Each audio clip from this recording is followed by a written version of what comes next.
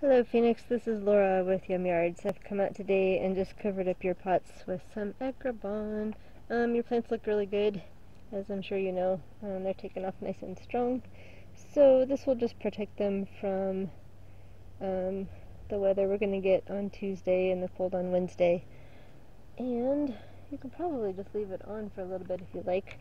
The nice thing about this cover is it allows in all the sunlight and the rain as well, and just kind of gives them a little extra buffer against winds and whatnot. So you might just go ahead and leave it on for, a week or two if you'd like. But yes, everything looks great. Kudos on that picture of Victor, by the way. That was fantastic. Alright, you have a great afternoon, and I look forward to meeting you in the future. Bye.